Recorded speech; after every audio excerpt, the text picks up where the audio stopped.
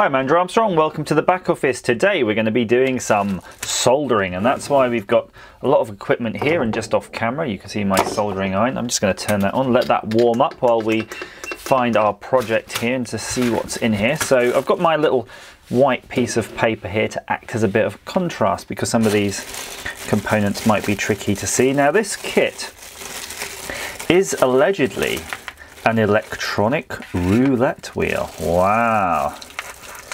Look at that. It's got all the components you should ever need apparently in this kit. You can see there's a few bits and pieces. Let's open out the instructions and have a look-see here. Oh, wonderful. Very, very simple. They're not even instructions really, it's kind of a component list. And a few bits and bobs here, and I'm just trying to, you've got a few resistors, so we're going to have to try to decode some of the colours on the resistors. That's going to be fun. R1, R2, see all these 470k, so, oh, you can't see those, there you go, sorry. All the resistors, all the values, all the bits and pieces, and here's the actual circuit. So it looks like this is a 555 timer, and I believe this might be some sort of decade counter. So we push the button, and it's going to basically kick off the 555 timer. That'll start going, and then I'm guessing there's probably an electrolytic somewhere. Yes, there is. That's going to knock it all off. There we go. It's there, isn't it? The 22 microfarads. Yeah. Okay, and there's another electrolyte right there. So anyway, it's a decade counter. It's going to spin it round and then it's going to do a roulette thing. We don't really care about that, do we? Because we're here to learn how to solder and all those good things. So that's the big IC, goes that way, and that's the small IC. That's the 555 timer. So that's a sort of an actual Texas Instruments chip from the look of it. If you can quite see it, but there you go. See, there's a Texas Instruments logo on there. So if we put these chip holders in there, we know we can get those chips in and we know which way around. So you see the PCB is more or less the instructions because everything's actually printed on here. So we might as well just crack on really. Right, going to start with this big boy. So line up the holes. You can see I'm just lining up the pins to the holes and I'm giving them a wiggle because they are a little bit bent. There you go. So just to show you what to do, I'm not going to, if you have some flux, use it, but I don't have any flux on me at the moment, so I'm just going to take my soldering iron. I've got it quite hot and I've not cleaned it for a while, so I'm going to use some of this just solder tip cleaner, which is just a horrible nasty flux, and then use this sort of weird sink Brillo pad thing to clean it.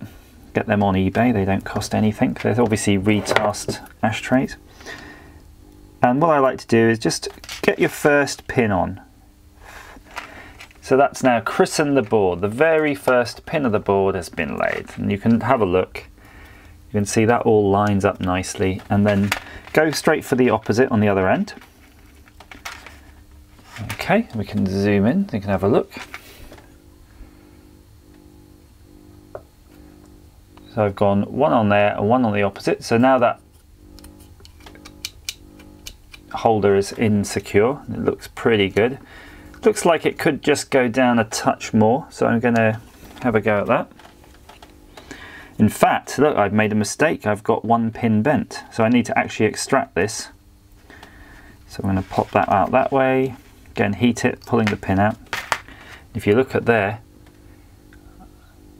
I've got a nasty bent pin. More care needed. So I've never really played roulette in real life. I'm guessing we all know it's a gambling game, and I'm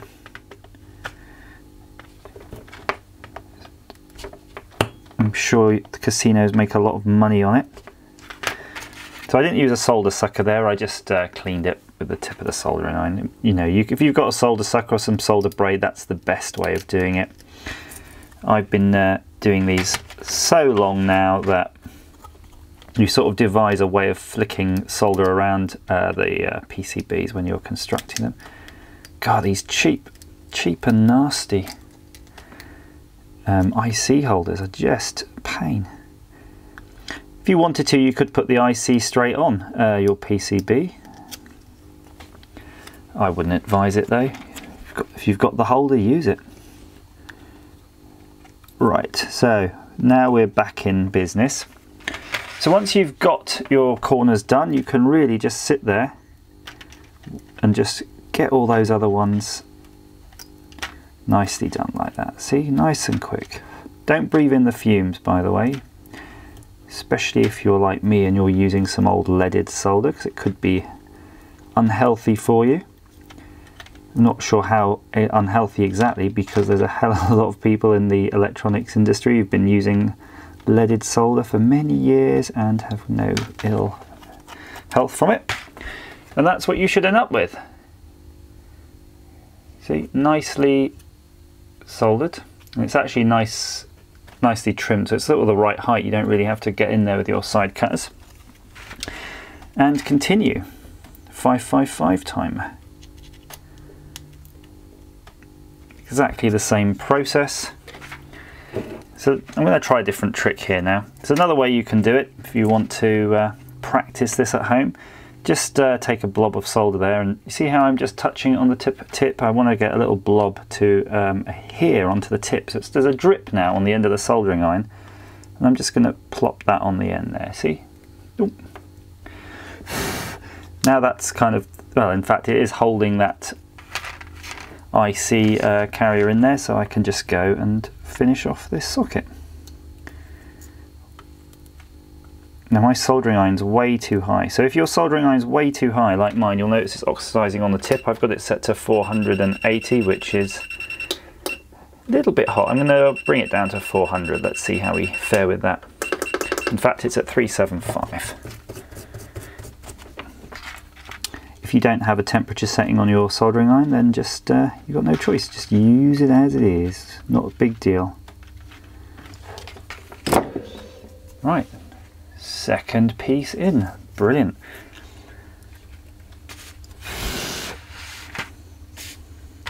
So we could put these chips in now, but actually, I'm going to put these chips aside. We don't want to damage those.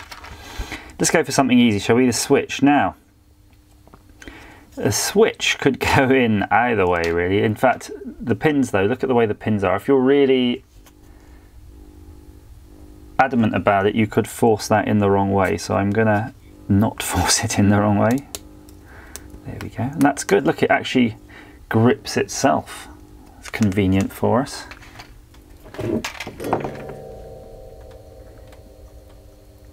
Now I'm going to admit something to you. I don't know how to read resistors, and I always forget which way round LEDs go, so there's no shame in that.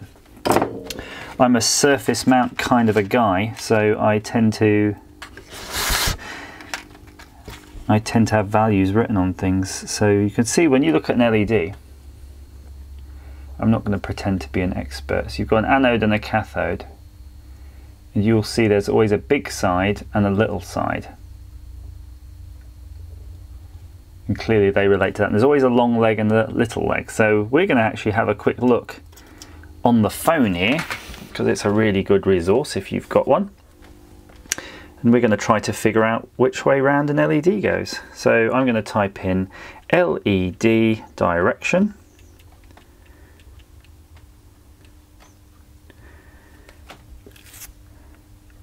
And then we're going to click that. So the internet's a really valuable resource. Look, you've got everything you need there. So there's the LED. The little leg is the cathode, which is the minus. And the minus is the bit which has the sort of line through it, which almost looks like a minus sign. Oh, look, a little spider. Right, so if we look at our PCB, you can see there's actually the minus sign written on all of these. So our little leg is going to go in there. And what I'm going to do is I'm just going to go straight through little leg on all of these, following the instructions. I'm going to post instructions to where I got this kit down below. This actually came really quickly as well. I'm surprised. It was a Chinese kit, and it actually arrived, I think, within a week.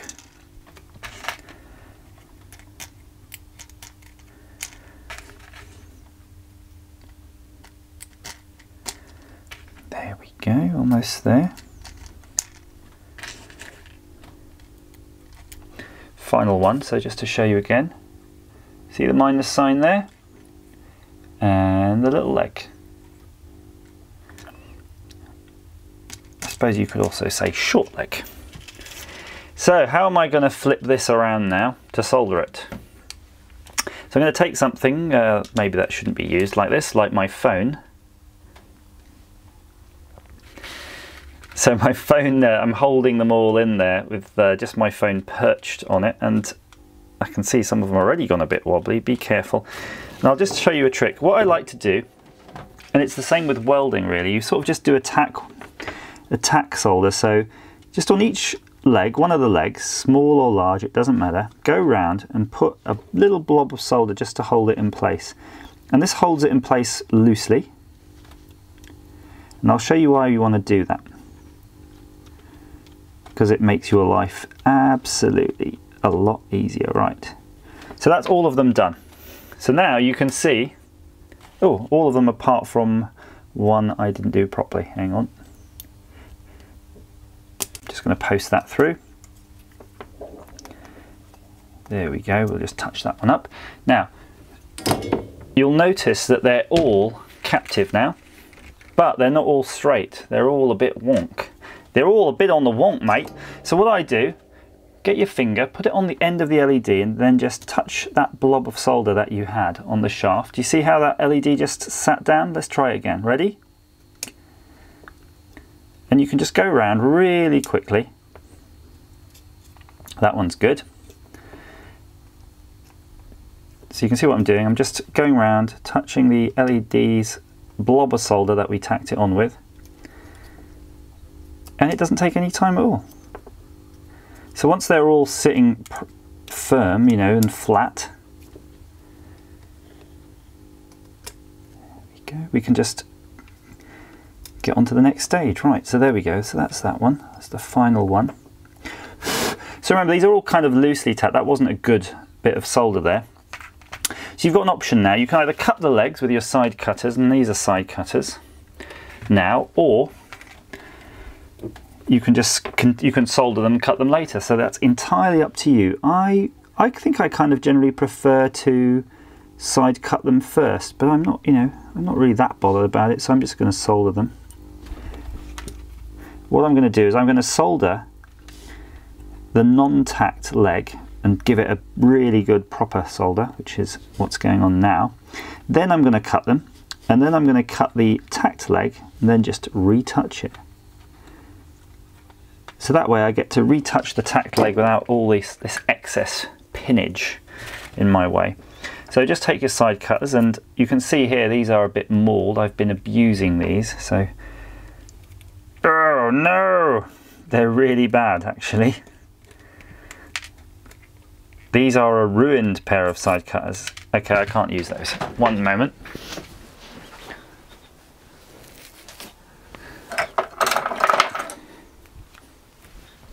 If you've got side cutters, cherish them. The reason these ones are ruined is because I tried to use them to strip wire the other day. In fact, it's on one of my videos. Don't do it. Okay, so this is the difference. See, this is a good pair. I've got 2 pins there. Ready? See how it just nips straight through them? This is the bad pair. Didn't do anything. It just sort of bent them up a bit, and that's because it's got chunks taken out of its jaws. So I'll just get through all of these. Bang, bang, bang, bang. Watch your eyes. I have to admit, over the years I've never worn safety glasses doing this, but I don't advise you do. You can actually kind of direct their fire into somewhere. I can see mine are landing on a mains plug socket and trying to fall in all the bits. There we go. Get the legs out the way, but don't chuck them away. Legs are really useful because you never know when you need to make a jumper or a link for something. Let's see if we can find those tack legs now. There we are.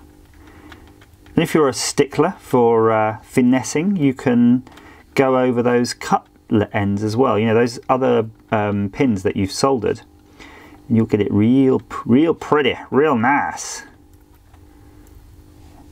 Done, done, done, done, done. So that's all our LEDs in place, lovely and firm. What else? A couple of electrolytics. Again, you know, no shame in it if you don't know, and I often don't know things. Electrolytic, using my phone, E-L-E-C-T-R-O-L-Y-T. That's electrolytic capacitor, by the way. It means it's got a positive and a negative, so it has to go in the wrong way. So you really want to make sure you go on your Google or whatever, and I'm going to type in electrolytic capacitor symbol. There we go. Yes. So you can see the symbol here. You've got this circle, and it's half clear and then half shaded. So we're trying to look here to remind ourselves what the symbol actually means on the PCB. So this is the schematic symbol coming up in Google. Let's try PCB, shall we? Gosh, I can't believe I'm looking this up, because I really did used to design a lot of things. Okay, so here, you can see here, the shaded portion, it appears to be the negative. And the negative on one of these is marked by a strip. So you'll see that white band as I rotate it? Black, black, black, white, that's the minus. Let's take another one. See, black, black, black, black, and there's a minus sign right there showing you which leg is the minus. So the minus goes onto the shaded part. There's two here. There's a 100 microfarad and a 47 microfarad. So let's look at these and see which is which. So you can read these on these, fortunately. And what I can read on here is this one is a 100 microfarad. And rather alarmingly, so I'm going to see the minus sign there, I'm going to put that there. It's also got a short leg actually on the minus, just like the LEDs, that's useful. So that's popped in there. Now I'm looking at the other one, which says 47 microfarads. However, I'm not convinced, because this electrolytic says 22, so I don't know if there's a substitution going on here. C3 is 103, see 103 right there, and that's probably picofarad, so what's this one? Oh, you can hardly read it. But there is no more capacitors, so this is probably the capacitor for here. Do you see them like that? That's a little teeny one. I'm just going to have to assume there's a substitution in there, so that's probably what we need. So again, same trick. Now it's a bit fiddly. I'm trying to do all three at once, and they're all different sizes, but you can see the 6 legs up there. I'm going to just put some solder on the end of my soldering iron. So I've got a little blob right on the end of the soldering iron. I'm just going to drop that tack bead right in there. There we go. 1, 2. Whoa, that's a sort of a third, but we'll put a bit more. There we go. And we're going to check them. So the the ceramic is fine, but the two electrolytics aren't quite sitting right. So I'm just going to make sure by putting my finger on them, just like the LED, get them home. There they go. They jumped right into place. You might have heard that. Side cutters again. Trim them off to. I'll tell you what. You don't really need to worry about a sort of millimeter accuracy here. Just trim them off to the top of the solder blob that you've already used, and that'll be the perfect height. That's another benefit of the tack blob. I didn't really have ever considered that, but yeah, use the tack blob as a guide. Just retouching them up again. There we go. We're almost there. So we've got a transistor in here. In fact, I think it's a transistor. Let's have a look at our diagram. Yes, we have. It's a Q1. It's a 9104 transistor, and that's easy to place because you'd really have trouble putting it in the wrong way around, because you can see from the top, transistors are shaped like a letter D. Let's put that right in there. Oh, the hole spacing's not great. Little bit of a stretch here. You can see the legs are actually stretching apart. There's a bit of a splay going on because they're Don't really want to sit in there, but that's fine because, watch, when I turn it upside down, it won't want to fall out either.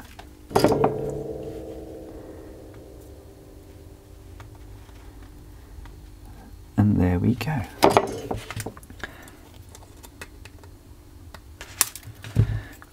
What's left, guys? Just 3 resistors, or 4, there's 4 resistors here. So we know there's 2 of one particular value because I can see the colours on here, and we'll have a investigate the colours in a moment.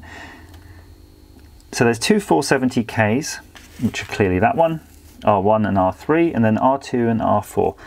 Now I'm going to tell you a little bit about how these work, and I'm only going to tell you a little bit because I can never remember. I know how they work, but I certainly can't tell you exactly. So if you go to resistor calculator, and again, I'm accustomed to surface mount resistors, and you get those in a nice book, and they actually show you exactly what things mean.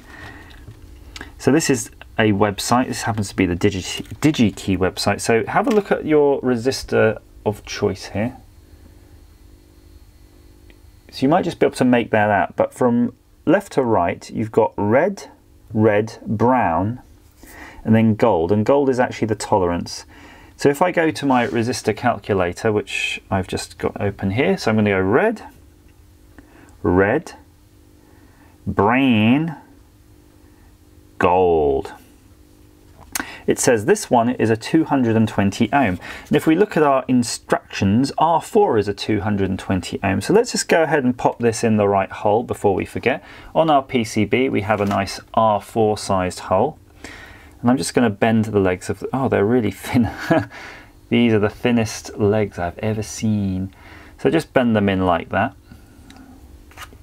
If you're a bit more skilled than me, you could bend them in a little bit tighter than that. And you can see there, see that's nice? Sitting in there.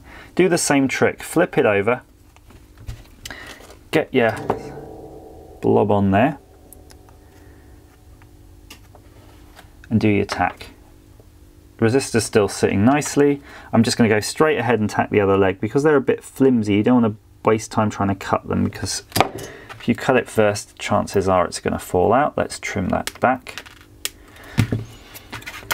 And let's see what's left. So we need another 3 resistors, and 2 of them we've got the same here. So these 2 are the 470. So we've got R1 and R3. Again, just fold those legs back. R1.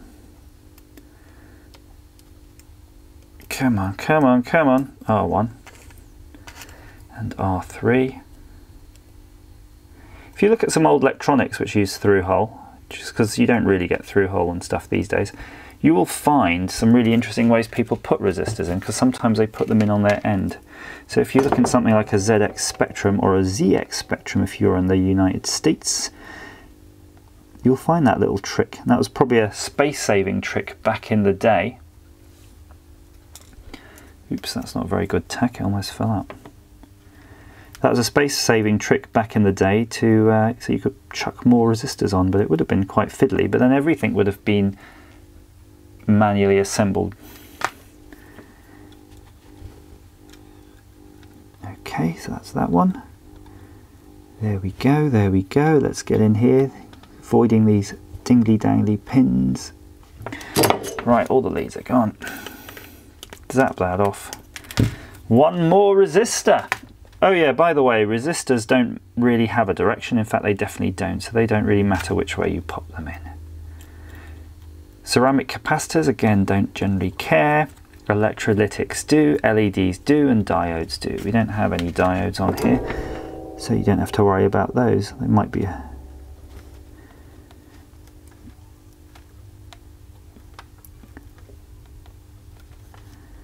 God, this one's being a bit fiddly. There we go, we got our tack on at last.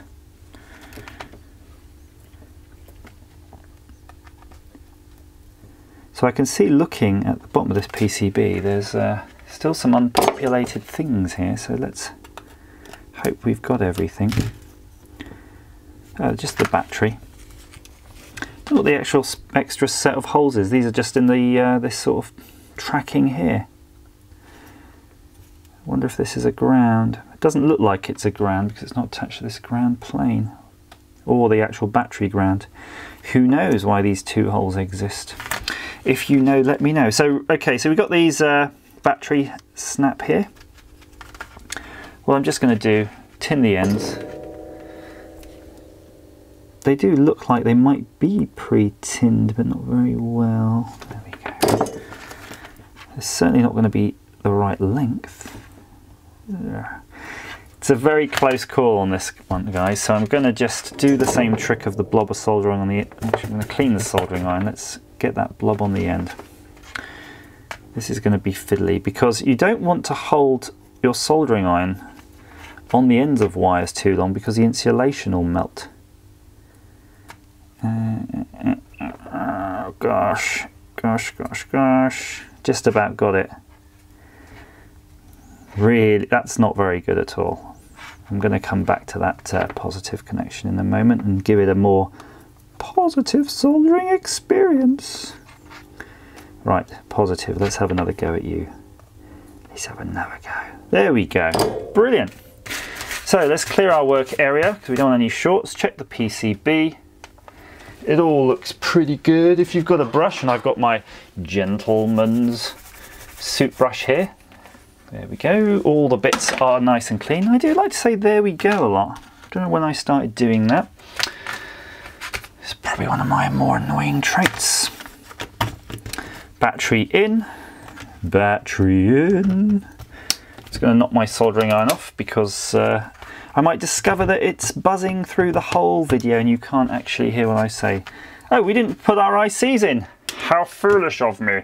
Okay, the two ICs. Now, as with ICs, you shouldn't touch the pins because static electricity can destroy them.